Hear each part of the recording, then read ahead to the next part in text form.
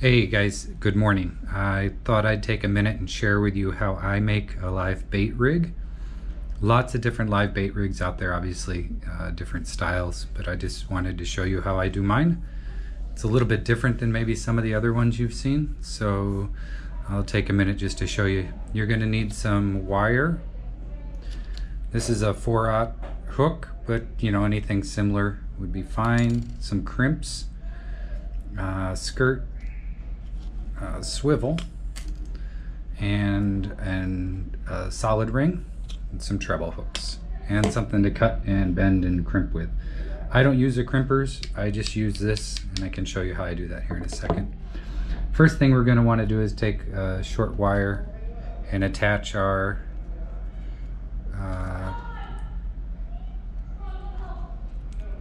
sorry, the neighbors are loud here. I'm going to attach our wire to our swivel. So slide that on there like that. Comes out the end. This doesn't have to be pretty by any means. It's going to be all underneath the skirt for the most part. It just needs to hold. So what I do when I crimp without a crimpers is just use the wire cutter part of this and just don't push down so hard, like so. And that holds, guys, trust me, it'll hold. And we start on putting the hook on.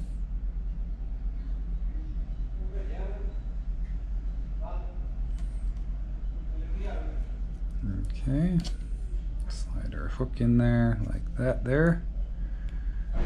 Now you can adjust this to the right size, right? So I like to have my swivel come out, and then so I need it to start right about there. I like the fish nose or the snout to be right at the end of the thing. So I'm going to scoot that in a bit.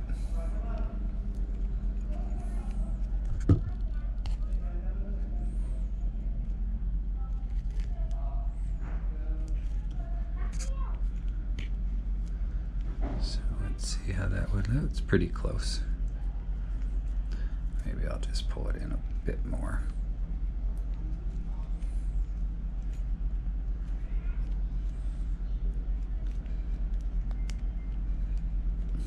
That's going to be about perfect. Yeah, that's where I like to position mine. So we'll crimp that one down as well. Same way, just start at one end with the wire cutters. You don't need to push too hard. Just hard enough that you reset that metal. Push it down.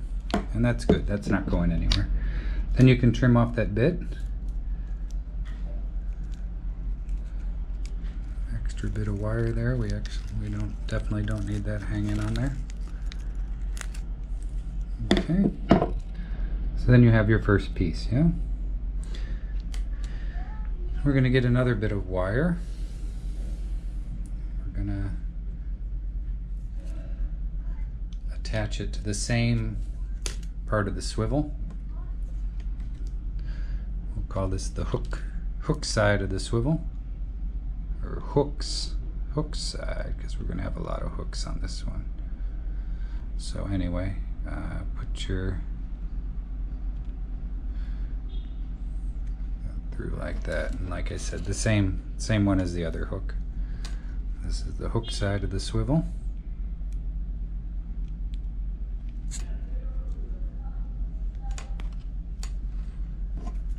And crimp that one down as well.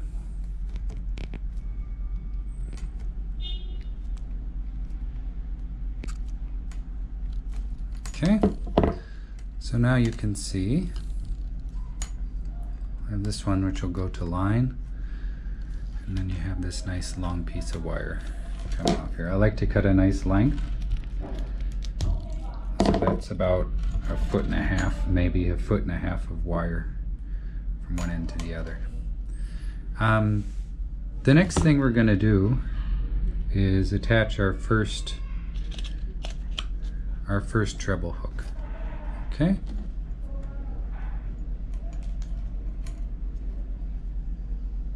So we're going to slide a crimp all the way down to where we want that treble hook to be. And we're going to slide the treble hook on next to that. And remember, this is where the nose of the fish is going to start. This is where the nose of the fish is going to start. So we want that first treble hook to be, you know, we don't want it in the eye or in the head of the fish. We want it farther down up the back of the fish. So we'll set it right about there, I think is probably good.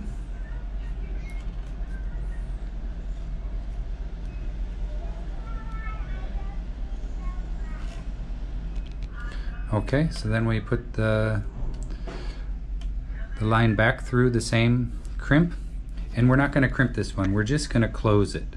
We're just going to close it to keep it from slipping, that's all. So just close it. Okay, so now we can see we have our first hook inserted. First one, and we're going to do the next one just like this, just a little bit, just spaced out a little bit down, maybe an inch down or half an inch down, I don't know.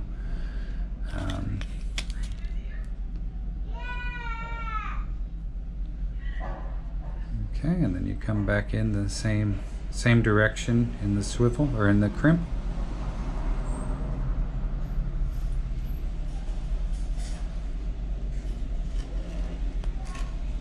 Same direction and just give it a squeeze, yeah?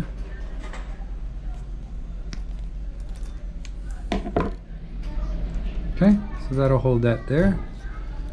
And the next one, and I go straight down the line with them.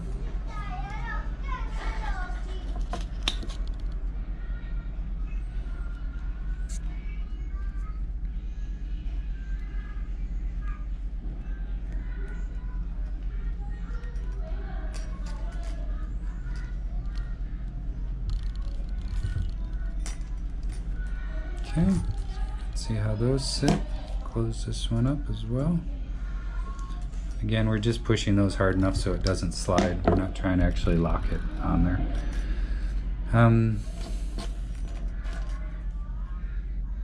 We got one more that we're going to put on the end here.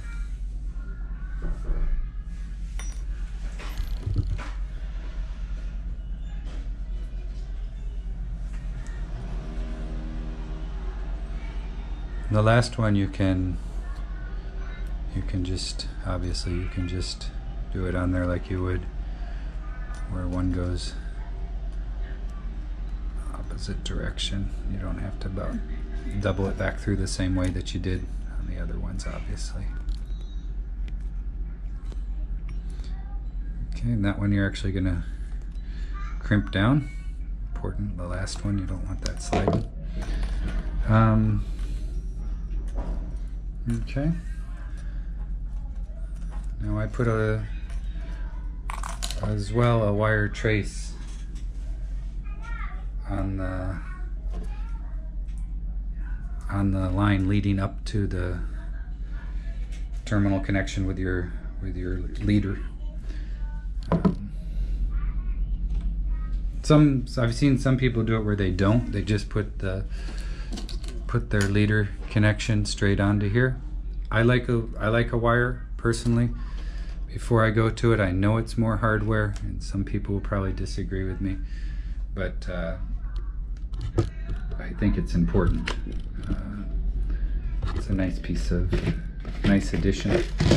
A lot of times when like a kingfish will charge you a lot of times and take up line, and if he's freaking out with his mouth open, there's a good chance he might catch your leader. And if he catches your leader, that's it. You're losing that fish for sure, right? So just get a couple more crimps here. Dropped a couple on the floor. Okay, so back to where we were. Just a little leader, a little wire trace coming off of your rig. Helps clean it up.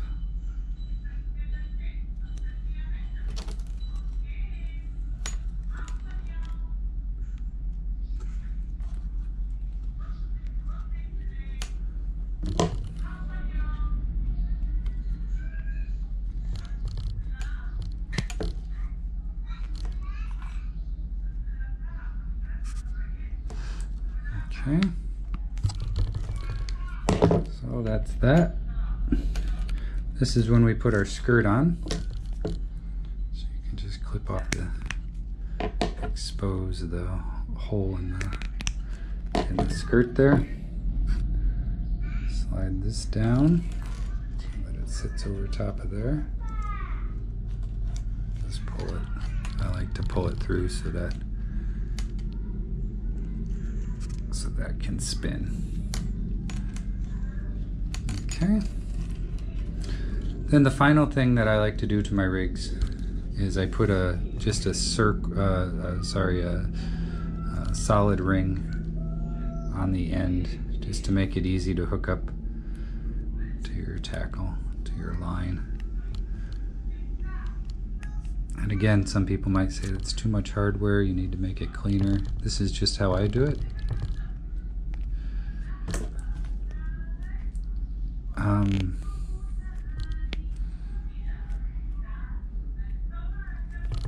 Okay, so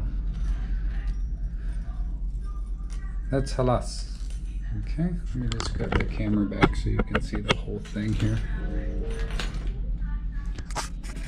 Okay, so we have, again,